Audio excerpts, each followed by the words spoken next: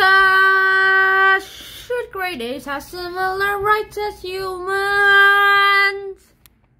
As I like to call this debate. Wow, I stumble a lot. No, that's not what I like to call this debate. I like to call this debate SGAHSRAH.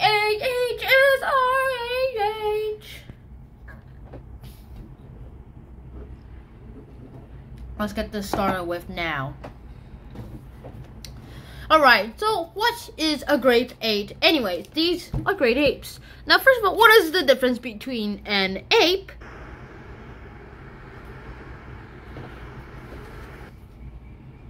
and monkeys? Maybe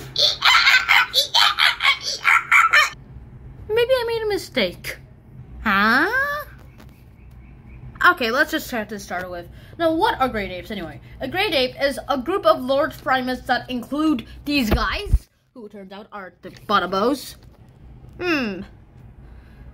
Chimpanzees, gorillas, and orangutans.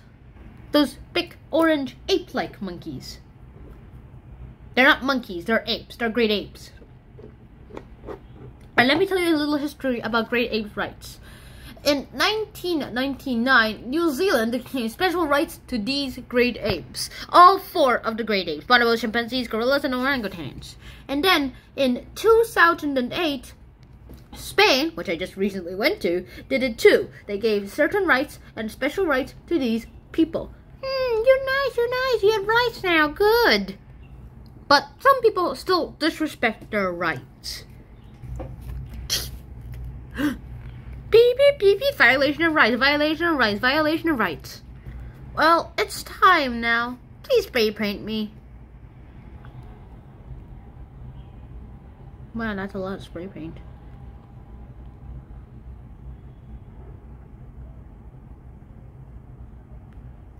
Hey, where'd it go? Here. Ha ha. Oh well, anyways. Great apes are very, very closely related to us humans. As you can see here.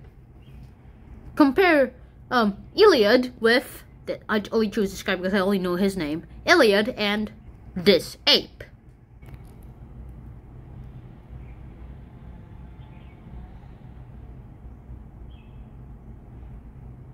See the resemblance?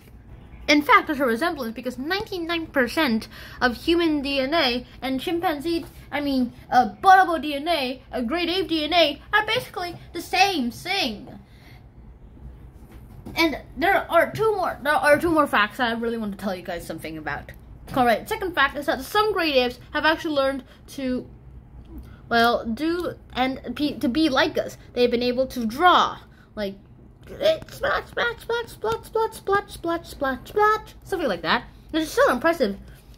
And sometimes they even beat humans in strategy games. Okay, chimpanzee, if you beat me in chess again, I will definitely go rage quit. Alright, let me just set the board up here. Bump, bum, bum, bum, bum, bum, bum, bum, bum, bum, bum. Alright, let's see about that, chimpanzee. Strategy. Da, da, da, da, da. Checkmate. No. Number 3. Many great apes are endangered, but they need a lot, like so much help that they needed. Great apes, they need a lot of help, so they're endangered. So these rights might be able to help them a lot. Well, I say otherwise. Number 1, great apes are similar to humans. Yes, 99% of DNA. But that 1% DNA that's not the same. They're not exactly the same. They're not exactly the same at all. So that doesn't mean that we should give them the rights that are like ours. In fact, that gets me to number 2. And apes are awesome, yes. But they have their own societies and rules, meaning that they won't understand our societies and rules.